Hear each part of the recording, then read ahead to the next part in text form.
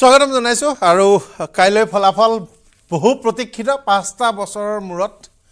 নতুন লোকসভা নতুন সংসদ ভৱনত নতুন চৰকাৰ বহিব আৰু কাৰ চৰকাৰ হ'ব আপোনালোকে কাক ভোট দিলে কাৰ পক্ষে ইভিএমত বুটাম টিপিলে আপোনালোকে কাৰ প্ৰতি সমৰ্থন প্ৰকাশ কৰিলে আৰু কাৰ প্ৰতি অসন্তুষ্টি আপোনালোকৰ থাকিল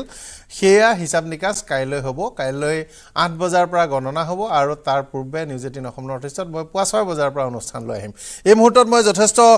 তথ্যপাতি লৈ আহিছো বিশেষকৈ যিকিটা সাৰ্ভে হল আৰু আগতে যি এক্সিট পোল হৈছে আমি নিউজ 18 ৰ পোল হাবৰ পৰা এক্সিট পোল কৰিছো মই আজি 3টা 4টা এক্সিট পোলৰ বিতং তথ্য লৈ আহিছো ভিতৰৰ ইনসাইড ইনফৰমেশন তাৰ কেইবাটাও গুৰুত্বপূৰ্ণ তথ্য ওলাইছে আৰু এই বিষয়টো আজি মই আলোচনা কৰিব বিচাৰিছো সৰ্বভাৰতত আটাইতকৈ ডাঙৰ যিটো এবাৰ এক্সিট পোলৰ বাহিৰলৈ অহা তথ্য এই তথ্যটো হ'ল যে কংগ্ৰেছে মুছলিম ভোট দেশত যোৱা নিৰ্বাচনত 2019 চনৰ নিৰ্বাচনত পাইছিল 52% আৰু এইবাৰ নিৰ্বাচনত কংগ্ৰেছৰ মুছলিম ভোট বাঢ়িব 24% তাৰ ভৱিষ্যবাণী কৰা হৈছে আৰু 76% মুছলিম ভোট পাব তাৰ বিপৰীতে 28% শিডিউল কাষ্টৰ ভোট যি আছিল সেই 28% শিডিউল কাষ্টৰ ভোট হেতু 43% লে অৰ্থাৎ 15% বৃদ্ধি পাব আনহাতে 40% এসসি শিডিউল ট্ৰাইবৰ যি আছিল 40 লে বৃদ্ধি পাব 28 ৰ পৰা এটো 40 লে বৃদ্ধি পাব 10% বৃদ্ধি হৈ গতিকে আগতে আছিল 30 কিন্তু বিজেপিৰ বৃদ্ধি পাব এসটি ভোট 1% এসসি ভোট বিজেপিৰ কমিব 1% কিন্তু মুছলিম ভোট কমিব 3% কিন্তু কংগ্ৰেছৰ ইমান বৃহৎ বৃদ্ধি কেনেকৈ হৈছে ইয়াত দুটা লক্ষণীয় প্ৰভাৱ আহিছে তাৰে যি দুটা লক্ষণীয় প্ৰভাৱ দেখিবলৈ পোৱা গৈছে তাৰে প্ৰথমটো প্ৰভাৱ হৈছে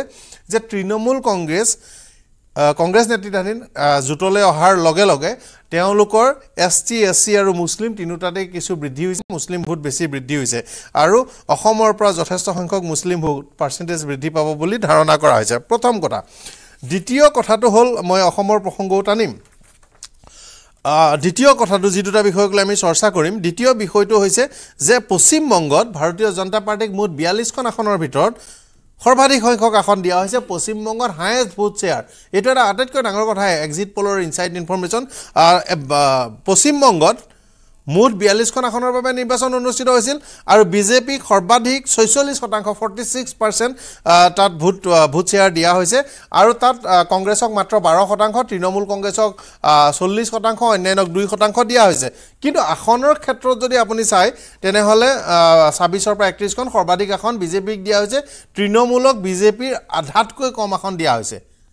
এটো এটা অত্যন্ত গুৰুত্বপূৰ্ণ কথা অসমৰ কথাটো নিশ্চয় জানিবলৈ বিচাৰিব অসমৰ সংখ্যাটো আমি আগতে কৈছোৱে নিউজ 18 পোল হাবৰ পৰা নিউজ 18 পোল হাবত আমি জনাইছিলো যে আমাৰ অসমৰ ভোট শেয়াৰ 51% পাব পাৰে বিজেপিয়ে মই একবাৰ কনফাৰ্ম কৰিছো হয় অসমত বিজেপিৰ ভোট শেয়াৰ 51% মৰ্চা হিচাপে পাব এনডিএ হিচাপে আৰু বিজেপিৰ ভোট শেয়াৰ 42% হ'ব পাৰে 9খন আসন বিজেপি এলায়েন্সৰ হাতত থাকিব পাৰে এনে ধৰণৰ এটা ইয়াত ভৱিষ্যবাণী কৰা হৈছে যি অসম গণ পৰিষদ ইউপিপিএল তাৰ লগত সংযুক্ত হৈ থাকিব গতিকে 11খন পৰ্যন্ত আসন থকাৰ কথা কোৱা হৈছে আৰু ইয়াত যি এজেপিৰ ভোটৰ শেয়াৰ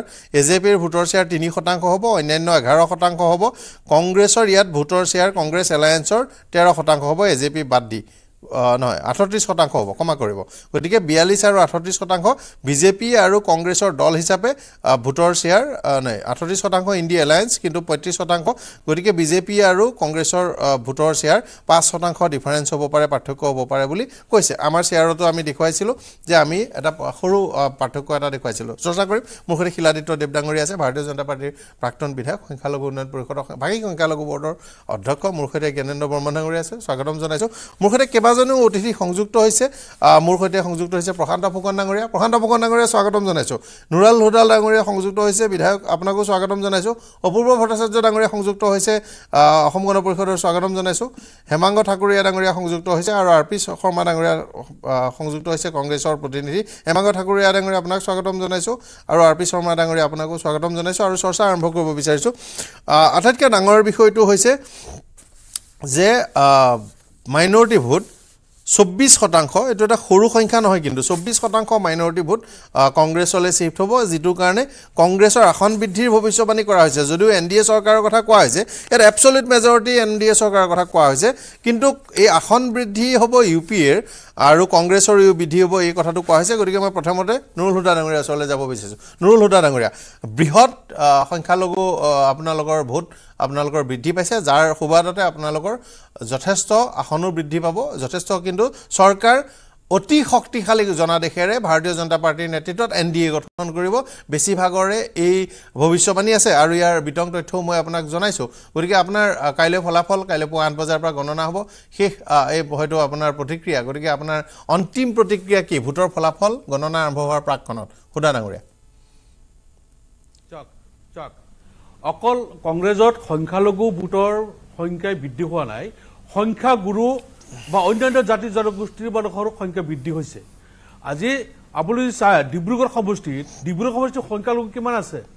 যোৰহাট সমষ্টিত কিমান আছে সংখ্যালঘু গতিকে যোৰহাট আৰু ডিব্ৰুগড় দুটা সমষ্টি আমাৰ কংগ্ৰেছৰ আমাৰ ইণ্ডিয়া এলায়েন্সৰ পাৰ্টি জয়যুক্ত হ'ব গতিকে এই কথাটো শুদ্ধ নহয় যে অকল কংগ্ৰেছতে সংখ্যালঘুৰ ভোট বৃদ্ধি হৈছে এবাৰ দেখা গৈছে কিছু শতাংশ বিজেপিত গৈছে গতিকে মুসলিম ভোট সংখ্যালঘু ভোটক কিছু বিজেপিত গৈছে আৰু আমাৰ মূলসুটিৰ অসমৰ মূলসুটিৰ মানুহসকলৰ ভোট কিন্তু কংগ্ৰেছত বৃদ্ধি হৈছে এই কথা আপোনালোকে নুই কৰিব নোৱাৰে আজি যেটো আপোনালোকৰ সমীক্ষা দেখাইছে বিভিন্ন চ্যানেলে এটা সমীক্ষা দেখাই আছে যে ইস বাৰ 400 বাৰ সেই 400 বাৰটো এবাৰ মিডিয়াই আপোনাৰ প্ৰচাৰ কৰি আছে আপুনি যি চাই জি নিউজে 1 তাৰিখে ক'লে যে এনডিএ পাব 370 পৰা 401 আৰু ইণ্ডিয়াই পাব 131 পৰা 166 যোৱাকালি 2 তাৰিখে আকৌ সেই জি নিউজে 2 তাৰিখে আকৌ ক'লে যে 305 পৰা 315 পাব বিজেপিয়ে আৰু 180 পৰা 195 পাব ইণ্ডিয়াই গতিকে এই যে যিখিনি আপোনাৰ এক্সিট পোলত যিবিলাক তথ্য দিছে আজি আপুনি চাব কেৰালাত মাত্ৰ সিট আছে 20টা কিন্তু বিজেপিক দিলে 32টা 12টা সিট কৰ পৰা আহিলে ঠিক হিমাচল প্ৰদেশৰ 4টা এমপি সিট আছে কিন্তু হিমাচল প্ৰদেশৰ 8টা সিট বিজেপিক দিলে আৰু হাৰিয়ানাত 10টা সিট আছে হাৰিয়ানাত 16 পৰা 19 দি দিলে ঠিক তেনেকৈ ৰাজস্থানত 25টা সিট আছে ৰাজস্থানত 33টা সিট দিলে আৰু এটা চাব ঝাৰখণ্ডত সিপিএম দলে এটা আসনত কন্টেস্ট কৰিছে আৰু ঝাৰখণ্ডত এক্সিট পোলত ঝাৰখণ্ডৰ সিপিএমক 3টা আসন দি দিছে গতিকে এইটো এক্সিট পোল নহয় এইটো নৰেন্দ্ৰ মোদী ডাঙৰীয়াক সন্তুষ্ট কৰাৰ কাৰণে এই পোল প্ৰকাশ কৰিছে যাতে অফিচাৰসকলে চৰকাৰৰ পক্ষ লয় নিৰপেক্ষ নহয় চৰকাৰৰ পক্ষ লয় কাউন্টিং এজেন্টবিলাকৰ মনোবল যাতে ভাঙি যায় জনসাধাৰণৰ মনোবল যাতে ভাঙি যায় গতিকে এইবিলাক এটা মানুহৰ মন দুৰ্বল কৰা আৰু অফিচাৰসকলক চৰকাৰ পক্ষ কৰাৰ এটা ষড়যন্ত্ৰ গতিকে এই ষড়যন্ত্ৰ অহাকালি এইটো ফাদিল হৈ যাব আপোনালোকে চাব এইটো ঠিক নাথাকে কাৰণ আজি যোৱাকালি হুদা ডাঙৰীয়া বেলতৰ যেতিয়া ভোট গণনা হয় বেলত গন্তি কৰি থাকোতে চৰকাৰী বিষয়াৰ যদি ৰিগিং কৰিবলৈ মন যায় বা কাউন্টিং এজেন্টৰ মন ভাঙি যায় তেতিয়া কিবা কৰিব পাৰে ইভিএম এটা গোটা বাকচটোত গোটাকে সংখ্যা ওলাব সেইটোত কি কৰিব পাৰিব এইটো কথা মোক কওকচোন যে আপোনালোকৰ কোনোবা এটা এলেকাত কাউন্টিং এজেন্ট থাকিব আৰু কোনোবা এটা এলেকাত 130টা ইভিএম 130টা সংখ্যা দিব লাগিব আৰু প্ৰতিটো ইভিএমৰ প্ৰতিটো বুথৰ সংখ্যা ইলেকশ্যন কমিছনেও দিব লাগিব তাত ৰিটাৰ্নিং অফিচাৰে দিব লাগিব আপোনালোকে সহি মাৰিব লাগিব গতিকে আপোনালোকৰ এজেন্টে সহি মাৰিব লাগিব গতিকে তাত সুযোগটো ক'ত আছে মানে বেলতত কিন্তু সেইটো হ'ব পাৰে বেলতত এখন বিজেপিয়ে পাইছে কংগ্ৰেছত দিব পাৰে কংগ্ৰেছে পাইছে বিজেপিত দিব পাৰে ইভিএমত কি সুযোগ আছে ইভিএমত ইভিএমৰ সংখ্যা আছে আবার হাতত 70C ফর্মটো আছে কিমান বুট পুল হৈছে ভিভিপ্যাট নাম্বার কিমান কন্ট্রোল ইউনিট নাম্বার কিমান সব আছে তথ্য আছে কিন্তু কাউন্টিং হলত যেতে কাউন্টিং কৰিব নিশ্চিতভাৱে মই বিশ্বাস আছে যে অফিচাৰসকল নিৰপেক্ষভাৱে কৰিব অফিচাৰ এনেকুৱা কিছুমান অফিচাৰ আছে তেওঁলোকে মন ভাগি দিব যে চৰকাৰ যদি বিজেপিৰে হয় অলপ যদি কিবা প্ৰকাৰে যদি সহায় কৰিব পাৰো আৰু এটা ইভিএমত কি সহায় কৰিব মই এটা কথা কওকচোন যে ইভিএমত কাইলৈ যদি কোনোবাই সহায় কৰিলে তেনে অফিচৰ বিষয়াৰ চাকৰি থাকিব বুলি ভাবিছে নেকি এখন অসমত বা ভাৰতত সম্ভৱ নহয় আপোনালোকে ইমান ব্যৱস্থাটোক দুৰ্বল বুলি কিয় ভাবিবলৈ লৈছে মই নাজানো কিন্তু আপোনালোকৰ হাতত তথ্য আছে 17 সি অনুসৰি আপোনালোকৰ হাতত তথ্য আছে, ভিভিপেটৰ তথ্য আছে, ইভিএমৰ তথ্য আছে। কাইলৈ যদি আপোনাৰ ৰূপহী সমষ্টিৰ কোনোবা এটুকুৰা ঠাই ধৰিলো, সেই ইভিএমটোত যেনিবা ভোটটো দি দিলে, আপোনাৰ কংগ্ৰেছৰ ভোটকেইটা বিজেপিক দি দিলে, সিকে সাৰিব পাৰিব নেকি? সেইখন কাউণ্টিং টেবুলৰ গণনাকাৰীৰ পৰা আৰম্ভ কৰি তাৰ বিষয়ালৈকে সাৰিব পাৰিব নেকি? এনেকুৱা অৱস্থা আছে নে অসমত? এটা বুথৰ কওকচোন যে এইখন টেবুলত এই কথাটো আমাক মোক ক'ব দিয়ক, এইটো মোক ক'ব দিয়ক। এইটো নিশ্চিতভাৱে নোৱাৰে, কাৰণ আমাৰ হাতত তথ্য আছে, ইফাল সিফাল কৰিব নোৱাৰে, আমাৰ বিশ্বাস আছে। কিন্তু যোৱাকালি আমাৰ গৃহমন্ত্ৰী অমিত শ্বাহ ডাঙৰীয়াই কিয় 150 জন উপায়ুক্তক, ভাৰতবৰ্ষৰ বিভিন্ন জিলা আয়ুক্তক ডিসি কিয় ফোন কৰিব লাগা? আজি নিৰ্বাচন আয়োগে, ভাৰতৰ নিৰ্বাচন আয়োগে 7 বজাৰ আগত আপোনালোকৰ নেতা জয়ৰাম ৰমেশক স্পষ্ট কৰিব দিলে, আৰু আপোনালোকৰ নেতা জয়ৰাম ৰমেশে এতিয়ালৈকে কোনো ধৰণৰ তথ্য দিব পৰা নাই। তেনে ধৰণৰ অভিযোগ এটা দিয়াৰ পাছত আজি নিৰ্বাচন আয়োগে কোৱাৰ পাছত কিন্তু আপোনালোকৰ নেতা জয়ৰাম ৰমেশে তাৰ সমৰ্থনত কোনো তথ্য এতিয়ালৈকে দিব পৰা নাই। তথ্যখিনি দি দিলে ভাল আছিল, কালে ফোন কৰিছিল, কিয় ফোন কৰিছিল? এইটোতো এটা তেওঁ যিখিনি কথা কৈছে নিৰ্বাচন আয়োগক দিছে, নিশ্চয় তেওঁৰ হাতত তথ্য আছে, উইদাউট তথ্য পোৱা নাই তেওঁ। কিন্তু বিজেপি দল এই যে আপোনাৰ যিটো এক্সিট পোল দেখাই আছে, আপুনি কওক এই এক্সিট পোলটো তেওঁলোকে কেনেকে দেখালে? এক্সিট নিউজে আপোনালোকে হয়তো এটা কথা ভাবিছে যে এক্সিট পোলটো মানে মোৰ বুধেৰে কংগ্ৰেছে কাইলৈ কাৰণে নিজৰ এটা মানে এস্কেপ ৰুট, পলায়নৰ এটা পথ মুকলি কৰিবৰ কাৰণে কিছুমান কৌশল আপোনালোকে অৱলম্বন কৰিছে, যিটো লাগিছে। কিন্তু এনেকুৱাটো নহ'ব পাৰে, কাইলৈ কংগ্ৰেছৰো পিপুল মেণ্ডেটত ভোট পৰিব পাৰে, কাৰণ এক্সিট পোল সঁচা কথা নহয়। এক্সিট পোলকাৰী সংস্থাই কাইলৈ এটা কথা মনত ৰাখিব, কোনটো এক্সিট পোলকাৰী সংস্থাই, কোনটো প্ৰতিষ্ঠানে কাইলৈ দুপৰীয়াৰ পৰত হাতজোৰ কৰি ক্ষমা খুজিবলৈ ভাল পাব? বোলে এইটো এক্সিট পোল ফলাফল দেৰিকৈ ওলাব, ক্লিয়াৰ কাট ফলাফল নোলায়, তেতিয়া কথাটো বেলেগ। যিটো এক্সিট পোলে ভুল কৰিছে, কাইলৈ দুপৰীয়াৰ পৰা হাতজোৰ কৰি ক্ষমা খুজিব নালাগিব। বিহাৰৰ ফলাফলৰ সময়ত 2016 চনত হাতজোৰ কৰি ক্ষমা খোজা নাছিল জানো? আজি চাওক অসমৰ ক্ষেত্ৰত দুটা আসন দি আছে, কোনোবা এটা কৈছে, কোনোবা এটা চেনেলে দুটা কৈছে। আমিতো নিশ্চিতভাৱে আমাৰ 5খন আসন আহিব আৰু 3খন অহাৰ সম্ভাৱনা আছে, আমি 8খন পাম বুলি আশা কৰিছো। গতিকে সেই ক্ষেত্ৰত 8খন পাবৰ কাৰণে আপোনালোকে 8খন আসনৰ শক্তিশালী প্ৰাৰ্থী দিয়া উচিত আছিল, বা নাপাবলগীয়া পৰিৱেশ হয়তো নাছিল। 8খন আসনত আপোনালোকে শক্তিশালী প্ৰাৰ্থী দিলে 8খন আপোনালোকে পালা হ'লে, অসমত যদি এবাৰ যদি শক্তিশালী যুঁজ কৰিলে হ'লে, কিন্তু আপোনালোকৰ শক্তিশালী যুঁজটো 4খনত বা 5খনত আপোনালোকৰ পৰিলক্ষিত হ'ল। আপুনি যদি অসম জাতীয় পৰিষদৰ ধৰিলে 6খনত শক্তিশালী যুঁজ কৰিলে, 8খনত যুঁজ আমাৰ যিখিনি প্ৰাৰ্থী দিয়া হৈছে, 8খনত শক্তিশালী প্ৰাৰ্থী দিয়া হৈছে, বিজেপি দলে যিখিনি প্ৰাৰ্থী দিছে, এই বিজেপি দলে 10টা বছৰ ইয়াৰ পৰা অসমৰ পৰা এমপি হৈ সংসদৰ মজিয়াত এষাৰো মাত মতা নাই।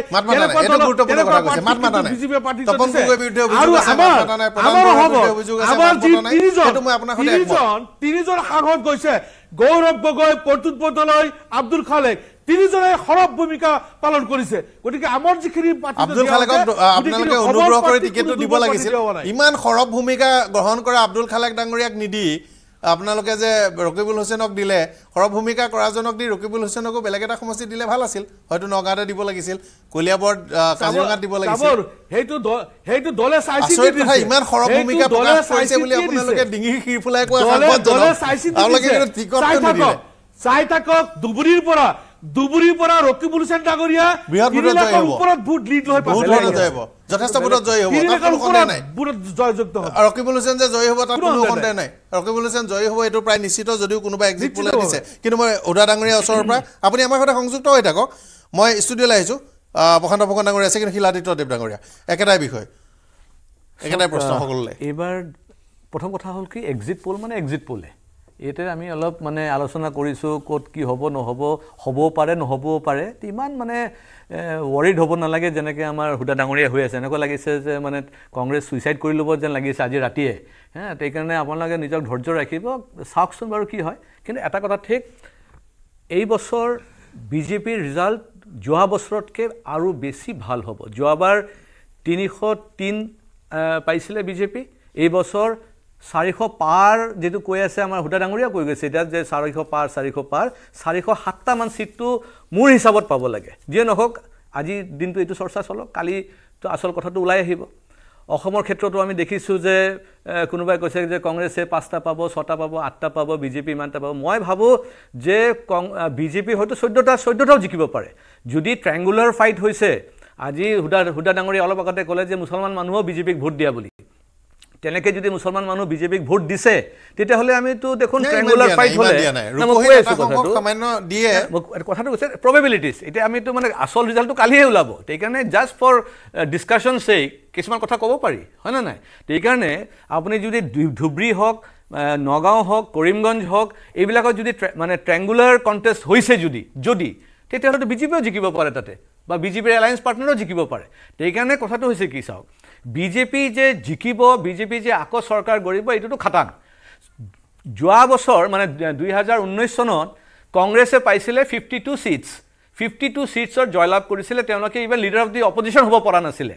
আৰু এই 5টা বছৰত তেওঁলোকে এনেকুৱা কোনো ধৰণৰ একো ভাল কাম কৰা নাই যে তেওঁলোকক যে ৰাইজে গৈ একদম ভোট দি আহিব কিবা ভাৰত জোড়ো আন্দোলন এই ভাৰত জোড়ো আন্দোলন যেটো ৰাহুল গান্ধীয়ে কৰি গ'ল আপোনালোকে এই কালি ৰিজাল্টৰ পিছত গম পাব যে ভাৰতবৰ্ষৰ মানুহে কৈছে যে ভাৰত ছোড়ো ভাৰত কংগ্ৰেছ ভাৰত ছোড়ো এইটো কালি স্পষ্টকৈ ওলাই আহি পৰিব এই কাৰণে দেখিছো আমি কৈ আছো কিন্তু ইয়াত এটা কথা স্পষ্ট হৈছে যদি এক্সিট পোলৰ কথাটো চাই কংগ্ৰেছৰ আপোনাৰ আসনৰ সংখ্যা যথেষ্ট বৃদ্ধি পাব বুলি ভৱিষ্যবাণী কৰা হৈছে 60ৰ পৰা 76% পৰ্যন্ত আসন কংগ্ৰেছে অকলে পাব আমাৰ কংগ্ৰেছৰ আমাৰ তেখেতক মানি লোৱা নাই পৰা 166 খন আসন কংগ্ৰেছে পাব বুলি মানে সেই ৰেঞ্জত 150ৰ পৰা 160 70 খনৰ ভিতৰত এটা ৰেঞ্জত পাব বুলি গোটেইখিনি এক্সিট পোল যদি গড় হিচাপে মই স্ক্ৰিনত আমি পোল অফ দা পোলছ এভাৰেজো দেখুৱাবলৈ অনুৰোধ কৰিম স্ক্ৰিনত দেখুৱাব কিন্তু এইটোতো কৈছে কংগ্ৰেছৰ বাঢ়িব বুলি কংগ্ৰেছৰ বাঢ়িব তেওঁলোকে মানি নলয় নহয় বাঢ়াটোতো মানি লোৱা নাই তেতিয়াহ'লেতো আৰু অৱস্থা বেয়া হ'ব লাগে আৰু ছেকেণ্ড কথাটো হ'ল কি পলাৰাইজড হৈছে এইটোতো মানিব লাগিব যে বিজেপি যেতিয়া এবাৰ ইলেকশ্যনত গৈছে সকলোক লৈ গৈছে মোদী ডাঙৰীয়া বাৰম্বাৰ কৈছে সবকে সাথ সবকে বিকাশ এই কাৰণে কোনো ধৰণৰ ত্ৰুটি ৰাখা নাই কোনো সমাজৰ ত্ৰুটি ৰাখা নাই কোনো ধাৰ্মিক সমাজৰ মানে ত্ৰুটি ৰাখা নাই কিন্তু তাৰ পিছতো দেখা গৈছে কি কংগ্ৰেছে খুব চেষ্টা কৰিছে এইটো পলাৰাইজ কৰিবৰ কাৰণে তেওঁলোকে এটা এষ্টাব্লিছ কৰিব বিচাৰে যে তেওঁলোকে যে মুছলিমৰ পাৰ্টি বুলি কিন্তু হয়তো এইবাৰ ইলেকশ্যন ৰিজাল্টৰ পিছত গম পোৱা যাব যে নহয় ধৰ্ম ভিত্তিত যে আৰু ভাৰতবৰ্ষৰ ইলেকশ্যন নহয় সেইটো কিন্তু এইবাৰ প্ৰমাণ হ'ব গৈ আছে যদি গুৰুত্বপূৰ্ণ বিষয় কৈছে কংগ্ৰেছৰ যদি মানে মুছলিম ভোট যদি এবাৰ বিজেপিত আহিছে তেতিয়াহ'লে এটা ট্ৰেন্ড চেঞ্জ হোৱাৰ আগতে মই আকৌ এবাৰ কংগ্ৰেছৰ আৰপি শৰ্মা ডাঙৰীয়া আছে আৰপি শৰ্মা ডাঙৰীয়া তেজপুৰকে ধৰি আসনসমূহৰ যি ভৱিষ্যবাণী আপুনি দেখিছে যে এক্সিট পোলে 8খনৰ পৰা 11খন আসন বিজেপিক দিছে আৰু 2ৰ পৰা 5খন আসন কংগ্ৰেছ আৰু মিত্ৰ দলক দিছে বিজেপি আৰু মিত্ৰ দল কংগ্ৰেছ আৰু মিত্ৰ দল যদি কয় তেনেহ'লে 9ৰ পৰা 13খন আৰু 2ৰ পৰা 5খন আসন আৰপি শৰ্মা ডাঙৰীয়া নমস্কাৰ মই অতি উত্তেজিত হৈ কথা নকওঁ আৰু অবাস্তৱ কথা নকওঁ মই যি দেখিছোঁ গোটেই অসম ঘূৰি বাস্তৱ কথাই ক'ম মই নকওঁ যে 12.5টা সিট পাম আমি 12.5টা সিটটো মই নাথাকে 13টা হয়তো 12টা থাকিব বা 14টা পাম আজি পৰিস্থিতিত আজি যেনেকৈ নিবনুৱা সমস্যাই গঢ় লৈছে 45 বছৰ হাইয়েষ্ট নিবনুৱা সমস্যা আজি 1 বছৰত 10 লাখ নিবনুৱা বাঢ়িছে অসমত এতিয়া 29 লাখ চলি আৰু 1200 টকাৰ 5 কিলো চাউলত যদি কোনোবাই যদি নিজৰ জাতি মাটি ভেটি ভাষা সংস্কৃতি যদি বন্ধ ৰাখিব বিচাৰিছে এইটো বেলেগ কথা তেতিয়া হয়তো বিজেপি জিকিব সব সিটে জিকিব 14টা জিকিব এই 1200 টকাৰ আমি অসমীয়া জাতিৰ অভিমান আছে স্বাভিমান আছে আৰু আমি 1200 টকা বিক্ৰী কৰা জাতি নহয় বুলি ভাবে তেতিয়া অসমীয়া অৱশ্যে নিৰপেক্ষভাৱে ভোট দিব অসমীয়া জাতি মানে বৃহত্তৰ অসমীয়া জাতি সব ইনক্লুড আছে এইটো এটা কথা এতিয়া বিজেপিৰ নীতি হ'ল হিতাধিকাৰী সৃষ্টি কৰক ফ্ৰী বীজ বিলাওক চাউল এইবিলাক বিলাই থাকি ভোট লোৱা এটা কিন্তু ঋণৰ পৰিমাণ কিমান হৈছে এইটো কোনো আলোচনা কৰা নাই এতিয়া এক্সিট পোলৰ যোৱাৰ ওপৰত ঋণৰ পৰিমাণ কিমান অসম চৰকাৰে লৈছে আজিলৈ 7 বছৰত ভাৰত চৰকাৰে কিমান লৈছে 10 বছৰত এইবিলাক এবাৰ কয় যে শ্ৰীলংকাৰ নিচিনা অৱস্থা কি হ'ব এইবিলাক আলোচনা হোৱা নাই আচ্ছা এইটো হ'ল অসমৰ পৰিস্থিতি আলোচনাটো কোনে কৰিব ৰাইজৰ ওচৰলৈ আপোনালোকেহে লৈ যাব লাগিব আলোচনা হোৱা নাই মানে আলোচনা কোনে কৰিব আপোনালোকে ৰাইজৰ ওচৰলৈ নাযাব আৰু আপোনালোকে ৰাইজৰ ওচৰত নকৰিব আৰু দুখটো কালে ঠেলি দিব বিচাৰিছে কোনে কৰিব আপোনালোকে দুখটো কালে ঠেলি দিবলৈ বিচাৰিছে মোক এবাৰ কওকচোন বাৰু যে এই পক্ষটোকে আমি দুখটো ঠেলি দিব বিচাৰিছোঁ বিজেপি সপোৰ্ট আমি কথা নকওঁ মই কৈ আছোঁ আমি ৰাজ্য ওচৰত গৈছোঁ या অসমত গৈছোঁ এটা ইস্যু উঠাইছোঁ আৰু অনবৰত অল ইণ্ডিয়াত ইস্যু উঠি আছে আপোনালোকে টিভিত নেদেখা বেলেগ কথা কিন্তু ইউটিউবত ভাইৰেল হৈ আছে দিন আজি 4 বছৰীয়া চাকৰি আৰ্মি কোনদিন হোৱা নাছিলে গৈ বৰ্ডাৰ মৰিব আৰু একো নাপাব তাৰপৰা নিবনুৱা সমস্যা মূল্য বৃদ্ধি আকাংক্ষী যোৱাকালি কি আমাৰ পৰহি নিৰ্বাচন শেষ হৈ গ'ল আকৌ আজি টোল গেটৰ দাম বঢ়াইছে এইবিলাক যদি নাভাবকে বিজেপি ভোট দিছে ৰাইজে ধন্যবাদ দিছোঁ মই গতিকে এতিয়া আপুনি ধন্যবাদটো বাৰু আপোনাৰ পৰা ৰাইজে পায় নে নাপায় সেইটো কাইলৈ দেখা যাব কিন্তু আপোনালোকে যিটো এক্সিট পোল নাকচ কৰিছে তাত কিছুমান গুৰুত্বপূৰ্ণ কথা আছে এটোও শুনিব লাগিব আপোনালোকে এক্সিট পোলত যিকেইটা কথা কৈছে শুনক আপোনালোকে এইটো কথা শুনক আপোনালোকৰ নিজৰ দলৰ বিষয়ে ভালকৈ কোৱা কেইটাতো অন্ততঃ শুনক তাতে এইটো কথা কৈছে যে ভাৰতীয় জনতা পাৰ্টিয়ে নিজৰ প্লেনিঙৰ ভুলৰ কাৰণে 33খন ডাঙৰ ৰাজ্যৰ মেজৰ ষ্টেটৰ 33খন সিট হেৰুৱাব মহাৰাষ্ট্ৰ বিহাৰ ৰাজস্থান কৰ্ণাটক ঝাৰখণ্ড আৰু হাৰিয়ানা কিন্তু আপুনি বিজেপিটো কমিব বুলি আপুনি নাভাবে কিন্তু এটা দিছে যে বিজেপি প্লাছে 66খন আসন বহাব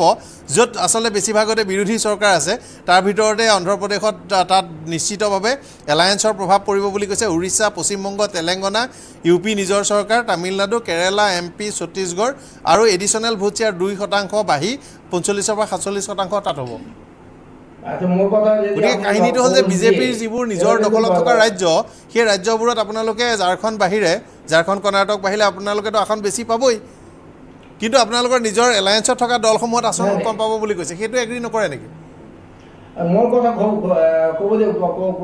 কোনে কৈ আছে মইতো টিভি দেখা নাই মই পৰাগমণি আদিত্যই কৈ আছোঁ ক'ব দিয়ক তাৰ আপুনি যি কয় মই পৰাগমণি আদিত্যই কৈ আছোঁ আপুনি টিভি দেখি থকা নাই কিন্তু আপোনালোকে সেইটো গ্ৰহণ নকৰে নেকি আপুনি কণ্টেক্ট কৰে নাই ৰ'ব না মই ক'ব দিয়কচোন মই ক'বই নিদিয়ে আপুনি ইণ্টাৰভিউ কৰি ইয়াত পাৰ্টিচিপেট কৰে কি লাভ আছে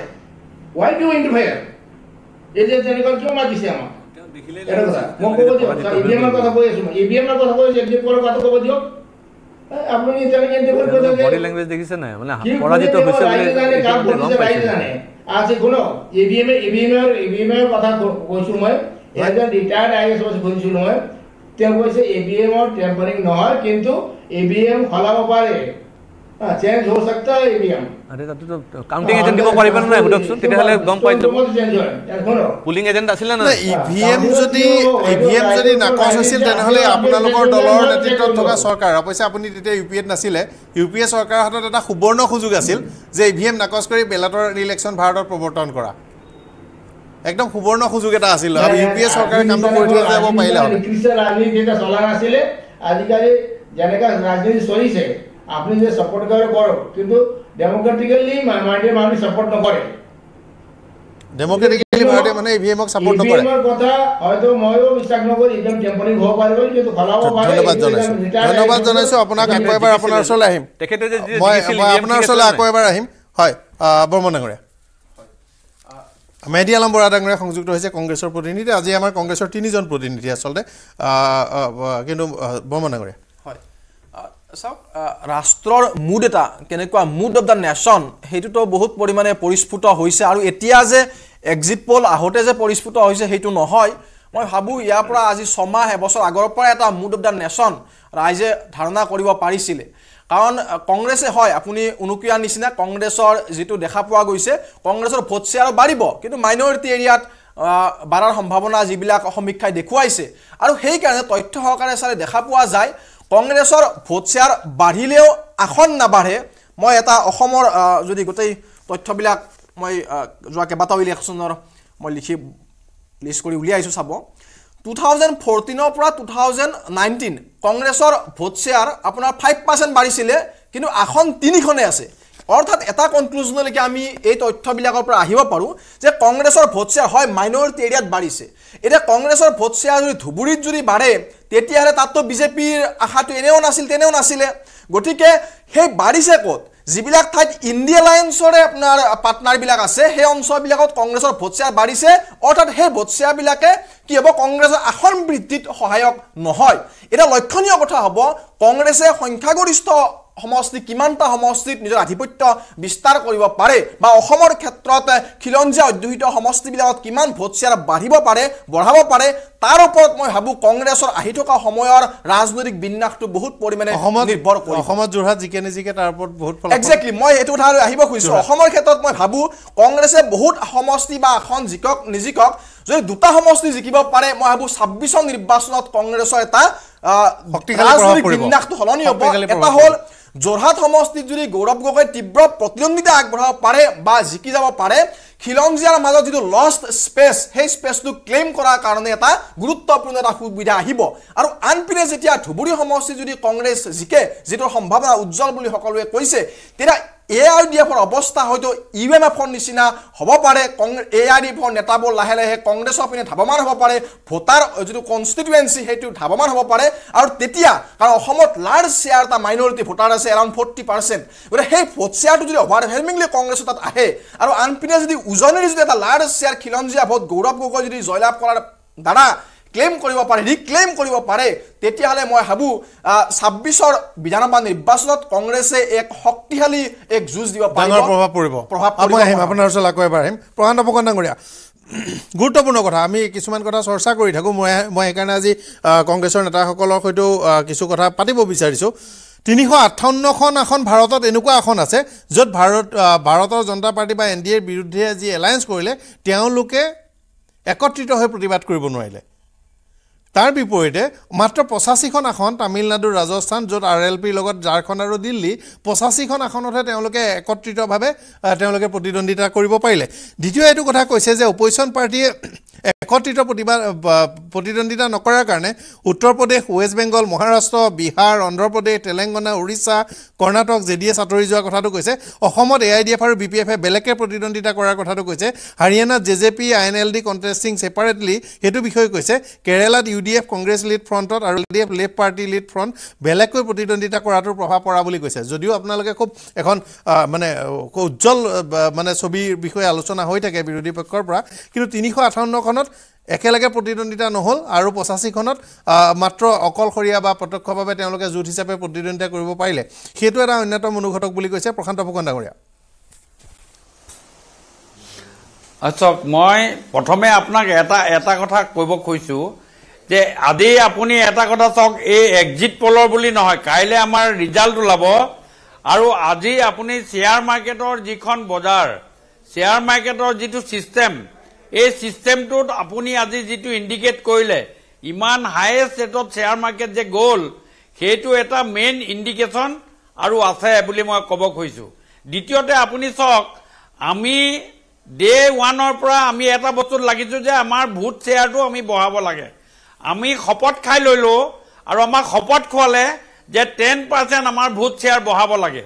আৰু এই 10% যি ভোট শ্বেয়াৰ আমাৰ বঢ়াব লাগে সেই ভোট শ্বেয়াৰ বঢ়ালৈ প্ৰত্যেক পেজ ইনচাৰ্জ আৰু পেজ কমিটিৰ প্ৰত্যেক মানুহে ইমান ধৰণে একাগ্ৰতাৰে লাগিলে আৰু তাৰ ফলতেই আজি যিটো এক্সিট পল হৈছে কাইলৈ সেইটোৰ পুৰা সম্পূৰ্ণভাৱে আমালৈ ৰূপান্তৰিত হ'ব বুলি মই ক'ব খুজিছোঁ আৰু তাত 2 নম্বৰ কথা আপোনালোকে এটা কথা চাওক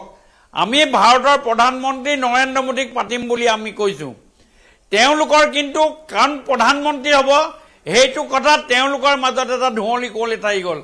এতিয়া ভাৰতৰ প্ৰধানমন্ত্ৰী নৰেন্দ্ৰ মোদী ডাঙৰীয়াক ভোট নিদিওঁ বুলি যদি কোনোবা মানুহে ভাবিছে সেই মানুহজনৰ হুইল বি দ্য নেক্সট দ্বিতীয় পৰ্যায়ত কোন হ'ব সেই কথাটো কোনো ডিটাৰমিনেশ্যন তেওঁলোকৰ মাজত কৰিব নোৱাৰিলে আৰু ভোটাৰৰ মাজত কৰিব নোৱাৰিলে যিজন মানুহে আমাৰ অৰবিন্দ কেজৰিৱালক ভাল পায় তেওঁক ৰাহুল গান্ধীক ভাল নাপাব পাৰে মমতা বেনাৰ্জীক ভাল নাপাব পাৰে এই ধৰণৰ তেওঁলোকৰ মাজত এটা হেজিনেছ থকাৰ কাৰণে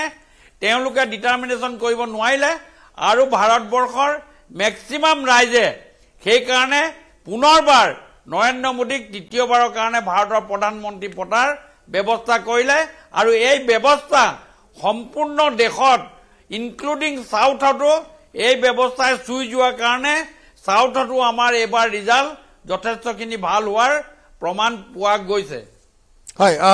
মই মহেন্দ্ৰ আলম বৰা ডাঙৰীয়াৰ ওচৰলৈ আহিছোঁ কিন্তু আপোনালোকৰ পক্ষে কেইবাটাও ভাল খবৰো আছিল মানে এক্সিট পল যদিও আপোনালোকে নাকচ কৰিছে BJP স্ক'ৰ্ছ less among the য়ংগাৰ as groups of 18-25 25-35 এই দুটা এজ গ্ৰুপৰ ভিতৰত বিজেপিয়ে যোৱাবাৰতকৈ কম ভোট পাইছে কিন্তু 35 ওপৰৰ লোকসকলৰ মাজত বেছি ভোট পাইছে আৰু এইটো কথা কৈছে যে এই নিৰ্বাচনত বিজেপিয়ে 2% মহিলাৰ ভোট বেছি পাইছে NDA যদিও SC OBC আৰু জেনেৰেল কাষ্টৰ ভোট বেছি পাইছে কিন্তু ভাৰতত মুছলিম যাদৱ আৰু এই দুটাৰ ভোট কংগ্ৰেছে ইণ্ডিয়া এলায়েন্সে বহুত বেছি পাইছে আৰু SCৰ ভোট সামান্যভাৱে বেছি পাইছে কিন্তু ইয়াত এটা কথা কৈছে যে 5 বছৰে এখন ফেচ মুখ লৈ পেলাই নিৰ্বাচন নেখেলাটো আৰু আঞ্চলিক দলসমূহৰ সৈতে যি আপোনালোকৰ মৰ্চা হ'ল আঞ্চলিক দলসমূহে আসন এৰি নিদিয়াটো আৰু আপোনালোকে 5 বছৰ ধৰি অপজিশ্যন কৰি নাথাকি নিৰ্বাচনৰ আগতে বিৰোধিতা কৰিবলৈ অহাটো এইকেইটা কথাৰ কাৰণেহে আপোনালোকৰ আসন কমিব পাৰে বুলি এক্সিট পলবোৰত বিতং যিবোৰ মই চিটবোৰ চালোঁ তাত এই কথাকেইটা স্পষ্টভাৱে মাৰ্ক কৰা হৈছে মেহদি আলম বৰা ডাঙৰীয়া চাওক এক্সিট পল ইয়াৰ আগতো হৈছে আৰু বিশেষকৈ যোৱা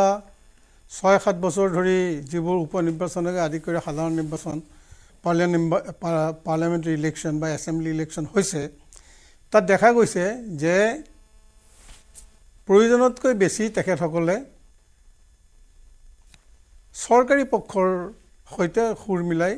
কথা ক'বলৈ যত্ন কৰিছে মই নকওঁ যে তেওঁলোকক এইটো কৰাইছে বুলি কিন্তু হয়তো আদৰ্শগত মিল থাকিব পাৰে শাসক পক্ষৰ লগত এই এজেন্সিসমূহৰ বা তেওঁলোকৰ সৈতে ৰাজনৈতিক বুজাবুজি থাকিব পাৰে যাৰ কাৰণে দেখা গৈছে যে ইয়াৰ আগতেও যিবোৰ এক্সিট পল হৈছে বাস্তৱত কিন্তু সেইখিনি সম্পূৰ্ণভাৱে মিলি যোৱা নাই গতিকে এইবাৰো যিটো এক্সিট পল হৈ গ'ল সেই এক্সিট পলতো আমি কংগ্ৰেছ দল হিচাপে তেওঁলোকৰ সেই আঁখুৱাখিনি দেখিবলৈ পাইছোঁ বাবেই আমি এই এক্সিট পলক মানি ল'ব খোজা নাই কাৰণ আমি এতিয়াও আশাবাদী যে কালিলৈ যিটো ফলাফল ওলাব ই এক্সিট পলটো ভুল বুলি প্ৰমাণিত কৰিব আৰু আমি আশাবাদী যে ইণ্ডিয়া এলায়েন্সে 295খন আসন লাভ কৰিব আৰু তাৰ পূৰ্ব সম্ভাৱনা আমি এতিয়াই দেখিবলৈ পাইছোঁ কাৰণ ৰাইজৰ মাজত যোৱা নিৰ্বাচনত যিটো সঁহাৰি ৰাইজৰ মাজত ইণ্ডিয়া এলায়েন্সক গ্ৰহণ কৰাৰ যি পৰিস্থিতি সেই পৰিস্থিতিত আমি দেখিছোঁ যে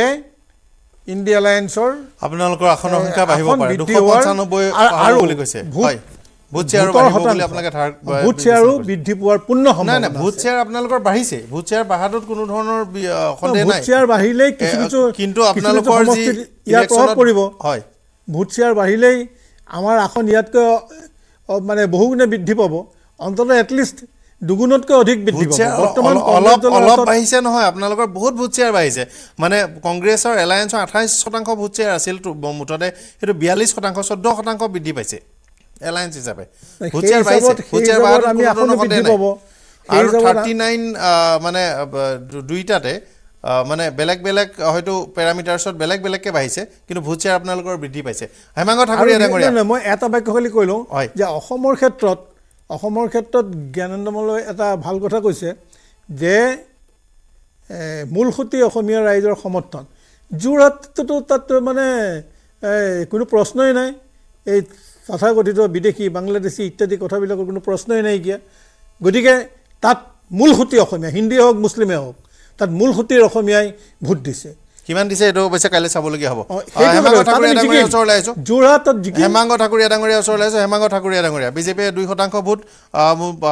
মুছলিমৰ বেছি পাইছে বিজেপিয়ে সেনাবাহিনীৰ লোকসকলৰ একচেটিয়া ভোট পাইছে বিজেপিয়ে সাধাৰণ ক্লাছৰ ভোট পাইছে SCৰ ভোট পাইছে OBCৰ ভোট পাইছে চিডুল কাষ্টৰ ভোট কিছু কম পাইছে হেমাংগ ঠাকুৰীয়া এক্সিট পল যদি সঁচা হয়